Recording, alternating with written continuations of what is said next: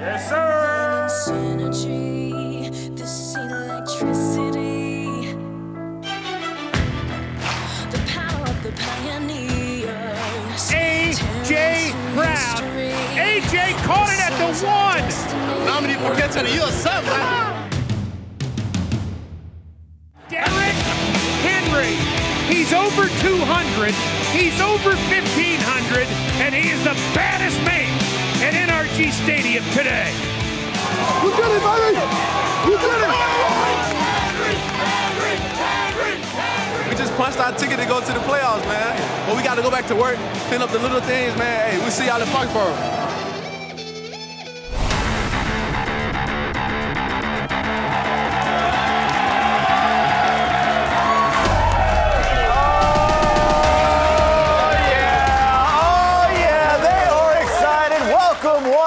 To the Titans Blitz presented by Farm Bureau Health Plans. You didn't expect to see us, but we're back. I'm Lance. This is Eddie George. Thank you.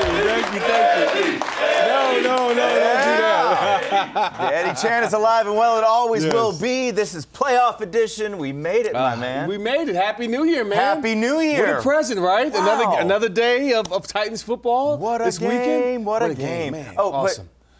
But moment of silence for Eddie's rushing record at Ohio State. Oh. But hey, it had to go down. Listen, I'm glad it went down in that fashion. I wish we got the dub with it. Yeah. But J.K. Dobbins, what a phenomenal young athlete. Yeah, hopefully, he'll be on the next level he somewhere. Declared, so he's coming So out. we'll see. But you had to bring that up. I did. I'm sorry. Stab in the heart. Ouch. All right, let's kick off the show and do what we do. And right now, let's do 4 Downs with Eddie and talk about this game. Yes. What a game it was. We had to get it done, and we got it done in what a fashion. First down. I mean, crown the man, right? Oh, King. Yes. Henry gets his crown. Yeah. He owns the title for 2019, the rushing title. We all loved it, but nobody loved it more than his teammates. Check this out. He needs 53 for 1,500. He needs 48 for the title. Oh, we got to get that 1,500. For the rushing title. All right, hold him. Go. Okay, all right. Let him go. Let's go. You did it, baby! You did it!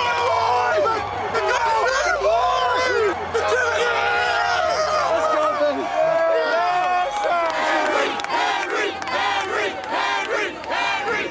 Look at your thing today, you know what I'm talking about? Rest up. Hey, big blessings, bro. Big blessings, bro. This is a special moment for him, and it's a special moment for this football team. What a great job they did to get to this point this year through a lot of trials and tribulations. So there you go, Derrick Henry, the rushing leader of 2019. Yes. Team's loving it. Big night. Look at that, man, with the crown on him. 211 yards on 32 carries. Whew. He did it in monster. grand fashion. Yeah. And the final run to go over that 53-yarder, like a walk-off home run. He was. And, I mean, listen, the guy's been having a fantastic year going back to 2018. Yeah. Just been phenomenal. The best back in the league, in my opinion, talent-wise, and certainly now with the rushing title is only going to get better for him. And, to win a rushing title, what that means for any running back, that is huge. That's something in my nine-year career I've never accomplished. I've been third, second, Hard to fourth. believe, but yeah. But it's tough to do. Yeah. And to do that in the last game of the year when everything was on the line, you had to punch the ticket to get in the NFL, to get in the playoffs. Yeah. Certainly to win the rushing record and all of that Yeah. is a huge deal. And we know that we lean on King Henry to get the job done for the Titans, for this office to go. So kudos to him, man. That is a great, great accomplishment. Absolutely. Also, too, hey, if we're going to hand out some crowns, crown Tannehill, too, because what a season Ryan Tannehill has coming in off the bench. He finished 117.5, highest QBR rating in the league. Highest QBR rating in the league. That guy right there. He was #1 in first down completions. 44.1%. Number 1 in yards per completion, 9.6. The Tennessee Titans are a vertical threat, pushing the ball down the field. What? Yeah, and Ryan Tannehill is exactly what Vrabel said they were looking for when they made the change. We're just looking for a spark, and he provided it. Listen, again, you know, when you have a second chance at life and your career, he took is taking full advantage of it. It seems like the man, every time he steps on the field, it's a chance to celebrate, a chance to appreciate where he is and not take it for granted. Not saying they didn't have that in Miami, but now it's like a new life, new team, new situation, and you can see he's playing with a sense of joy, and guys are feeding off of that. So every time he's going out there, it's for a purpose. Every play, every chance. It's awesome to see that. Absolutely. Well, one guy he's feeding it to, third down right here. This guy should get the rookie crown. That's right. A.J. Brown has had a phenomenal season. Yeah, he's worth a round of applause. Absolutely. The man's earned it. You know, another big night, 4 for 124, and that catch right there that set up this Derrick Henry touchdown. I mean, that's unbelievable stuff right there. Likely, I mean, that has to be like a 6% chance of him catching a ball like that. Yeah. But here again, you know, the run after catch. His kid, big play potential. He continues to impress us with raw talent. Yeah. Wait until he really gets skilled at his craft in terms of setting up his routes, seeing coverage, manipulating a defense, getting faster, stronger in the offseason, really having your hands and the chemistry with the quarterback. With Tannehill. With Tannehill. I mean, this kid, the sky's the limit. You know, I'm going to say he's going to be an all-pro, future all-pro here in the next few years for the Titans. The whole team, A.J. Brown included, just getting hot at the right time, coming together, finding their chemistry at the right time. Moving on to fourth down, we'll talk about the other gems that were in this game. The Marcus's throw to A.J. Brown was something to see that put him over 1,000 yards. That was nice to see. Jarrell Casey was a game wrecker. On the field. These guys were getting after it. Byard, ball hawking, getting that interception. You know, I mean, look, of course, we put 35 points on them. They say, well, they didn't play their starters and they didn't have anything to play for. Well, if that's the case, then this is the kind of game you should put up on a team like that. They did exactly what they were supposed to do. And all the pressure was on the Titans coming into this game. They could have easily laid an egg, came out there flat, just saying, man, we don't know what we're doing. We don't know how to play football. But they came out and they went out and did their job. They were locked and loaded. They were focused. And they went in there with the intention to get a victory. They did just that. Yeah, and well, it was nice to see, too, very comforting to watch a 15-play drive from the Texans unfold at first. You're like, wait, what's happening? Yeah, it was, But full control. The Titans were still in full control. So it was good to see. It was a good game. All right, we got lots more to talk about, but you know 15 minutes can save you 15% or more on your car insurance. So with that, we go to break with our Geico Fast 15. But stick around. We got more Titans Blitz on the other side. We'll be right back.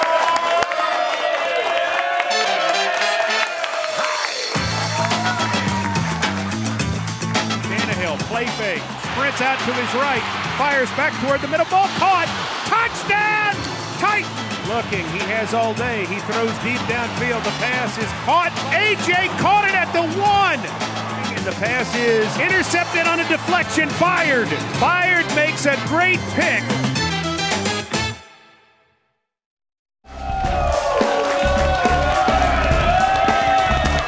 This is a rowdy playoff crowd. Welcome back to the Titans Blitz presented by Farm Bureau Health Plans. Now halftime on the show. So, Eddie, I got a question for you. You know, we got a big game coming up. Yes, sir. Saturday, kind of like a heavyweight fight. Speaking of heavyweight fights, we asked this question to our Titans players, which we'll get to in a minute, but I'm going to ask you, Muhammad Ali or Mike Tyson? Ooh. This might cause fights in some greatest people's of all houses. time? I got to go with... I don't know. Just I'm throwing Ali or Tyson. Muhammad, the greatest of all time. Right. I got to go with Mike Tyson. Iron Mike. Black Mike. Shoes, black, no socks, shorts, it's the towel over the neck. Okay. Going in, man, he was a bull. Yeah. He said to one guy that he wanted to take the bridge of his nose and put it through his brain. That's how lethal, and he could do it. I believe he was being sincere. Yes. He tried to do it many times. People paid to watch that, actually. Here's what our Titans had to say about that very question in this week's This or That, sponsored by Snickers.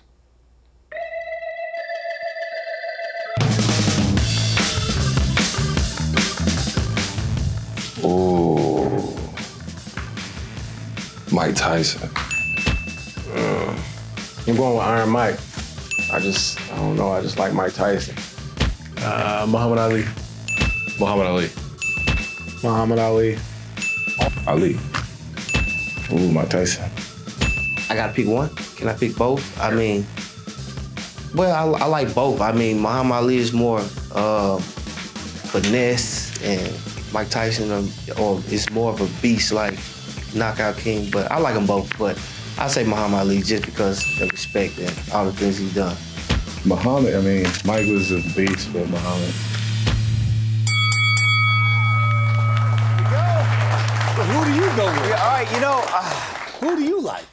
I gotta lean with this story, with all that happened, Ali. But in the ring, we're talking in the ring. Just in the ring, I guess I lean to Tyson because I'm just fearful. Yeah. This game coming up kind of reminds me of Ali, Tyson in a little bit. I mean, the Patriots with all the rings, they got that Ali thing happening. But I think we're very dangerous, right? Aren't we? Mean. With a knockout punch waiting to happen? Could we be the Buster Douglas in this situation? Could we? We could be. I think they fear that. I think so too, but we'll see. This feels like a heavyweight fight, though. It does. I'm excited about it. All right, we're going to talk about it on the other side. By the way, Ali or Tyson, yell it out. It's mixed here. It's mixed here. Hey, we're going to talk about this game coming up on the other side. Stick around. We've got more Titans Blitz on the way. Got to get this victory, baby. Playoffs.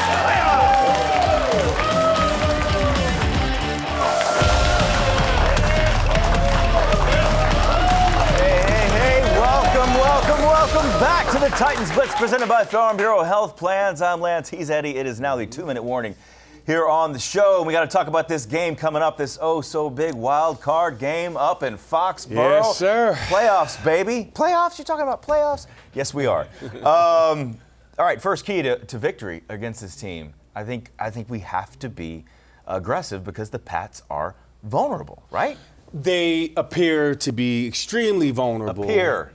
Offensively speaking. Okay. I mean, listen, you can throw that game right there you're watching, the highlight, the Dolphins, out the way. You're not going to see that version of the Patriots. Okay. I think the biggest thing for the Titans, outside of the obvious and being physical and tempo and all of that, is the mental game.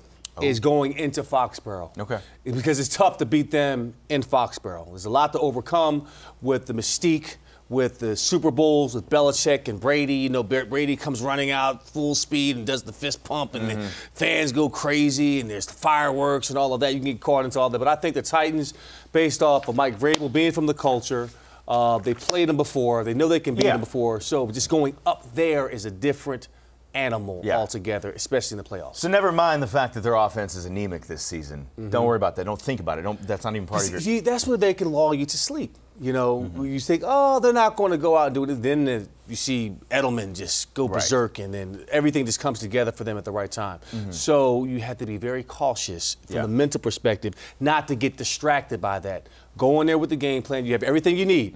You got a great run, a great running offense, outstanding defense, opportunity defense, and special teams. You take those three things on the road, you stay the course, and you don't get distracted one way or the other. If things go your way early or not, if they go bad or one way or not, you just got to stay the course and stay locked in on the finish line. So second key here, pick your poison, Henry or Brown, but maybe that's just it. If they're picking their poison, Henry or Brown, maybe that's where Tajay has an epic game. There you go. It's the other pieces and parts of the puzzle is Jonnu Smith. He's going to be a key factor for me in this game. The wild card, the matchup issue in the middle of the field for Tannehill to get downfield is going to be pass protection up front. They're going to try to blitz Tannehill all day long. They're going to try to pressure him.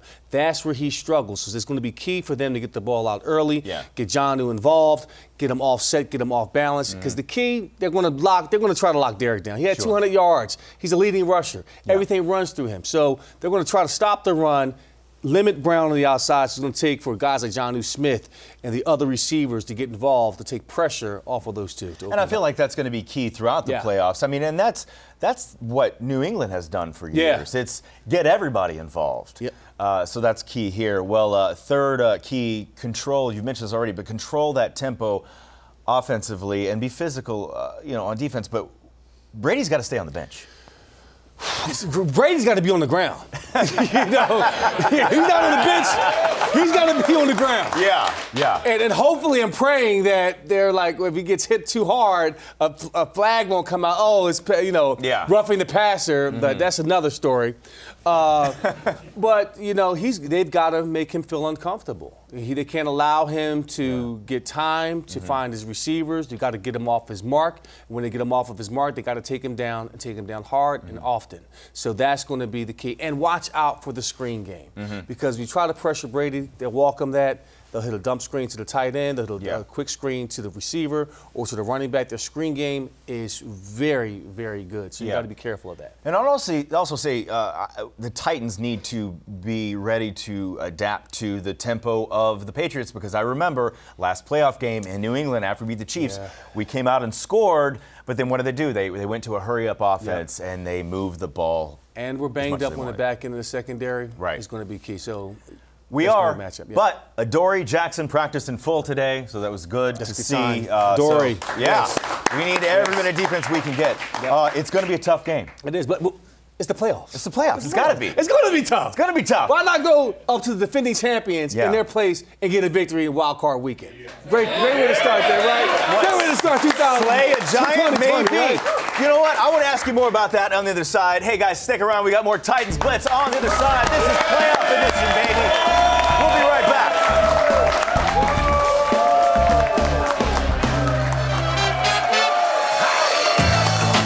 Yeah, look at that. Titan Man in the house. Woo, it's scary looking. I like that. Welcome back to Titans Blitz, presented by Farm Bureau Health Plans. It is now overtime here on the show, and time for our Wendy's Hot Take of the Week. We've talked about this a little bit, Eddie, already.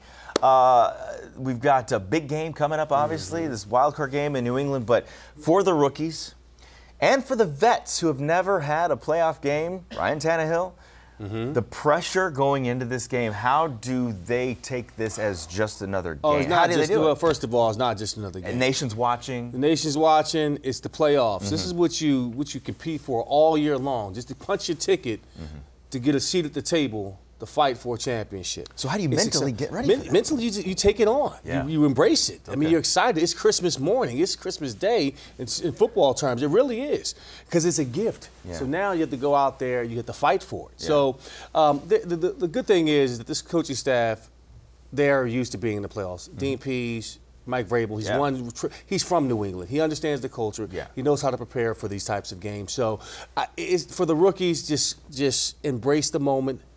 Keep your playbook with you at all times. Don't leave it in the hotel room, and don't take it in the locker room in New England. That's what you don't want to do.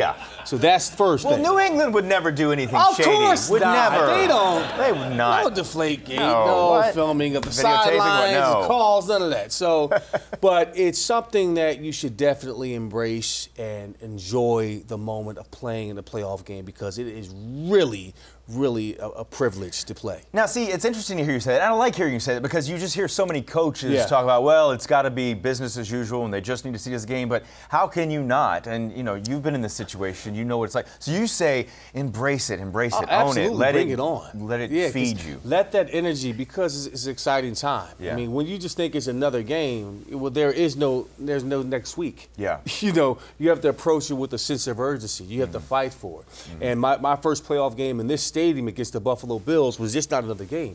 And when the ball went through the uprights for the Buffalo Bills and with 16 seconds left, I'm sitting on the sidelines wondering, damn, this was the worst loss I've ever felt in my career. You were already feeling that with the 16 seconds? Yes. I was 50 yards behind you, and I knew we were going to win. Did you really? I just knew it. You just felt it. I was with my dad. Yes, I felt it. So, but you understand what I'm saying, though, right? But that's the energy, that's the excitement, the love, and the whole energy of being in the playoffs. So Eddie says embrace it. You hear that? Embrace it. Everybody, I know we're going to embrace it. I know who's going to embrace it. The Titans fans are going to embrace it. There's a watch party happening here. If you're here in Nashville, you got to be at this place. Wild Horse Saloon happening for the game. There's going to be giveaways, T-Rex there, cheerleaders there, Blue Crew, Drumline will be there. I'll be there. I think I'm serving drinks. I don't know. Nice. It's going to be a good time, though. It's going to be a good time. So come be with all your Titans friends and fans and make some noise and bring that energy and send all that energy up to New England. What a game it's going to be. Guys, we made the playoffs, baby! Yeah! That's That is what I'm talking about. We got to keep this energy going. I want to do this again and talk about Baltimore. We will. And that's another animal. That is another animal. We have to take on. I want to talk about that. I can't believe it when we did it. What a season it has been. Yes. God, I love this team. We got to tighten up, y'all, right? Yeah! Bring that noise. How are we going to do it? Let's do this, y'all. Playoffs, baby. My friend, good to see you. I'll see you guys at the Wild Horse. Tighten up, y'all. Tighten up. Let's do it.